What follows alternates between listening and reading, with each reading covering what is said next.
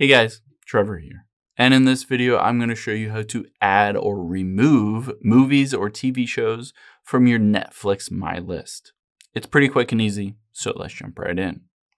Now, if we open up the Netflix app here, you can always navigate to a TV show or a movie that you really like, and you can choose to add it to your My List.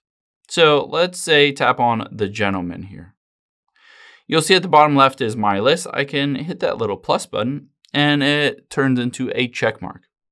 So now essentially if I get out of here, I've added it to my list and I've told Netflix that I want to essentially go back and watch it later. I can always find where that is by tapping on my Netflix profile at the bottom right.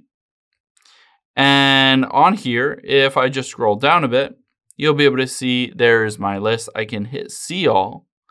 And to remove anything from here, I just need to tap on it and tap on that little check mark where it says My List. And just like that, it is removed.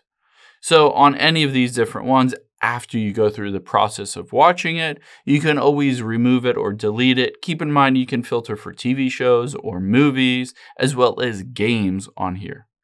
I hope this helps. If it did, hit the subscribe button down below. It really helps me out. And I'll catch you on the next one.